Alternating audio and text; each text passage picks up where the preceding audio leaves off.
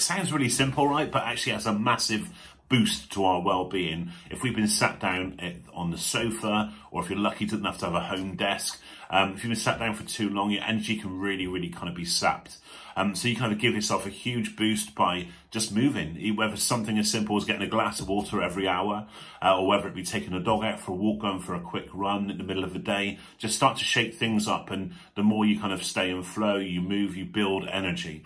And it's interesting that before I speak to an audience, I always walk around. I never sit down, because I will lose energy if I stay sat for too long. Same with an audience. I'll always exercises I throw in, because if you keep people sat for too long, they will lose energy. But it's so easy to be sucked into doing that. Set your boundaries.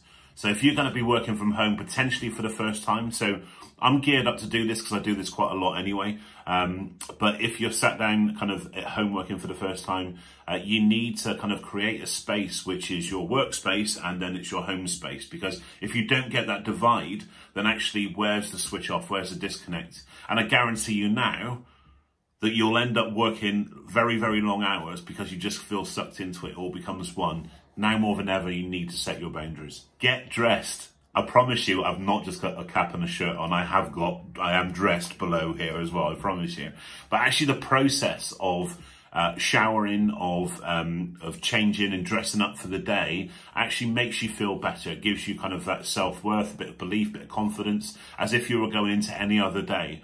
But I guarantee you, and I've done this before a lot, that we can end up just doing the shorts and t-shirt thing, or maybe even worse, maybe a dressing gown thing or pajamas thing. And if it becomes your day, it doesn't feel special. Again, it will start to make you feel really kind of lethargic.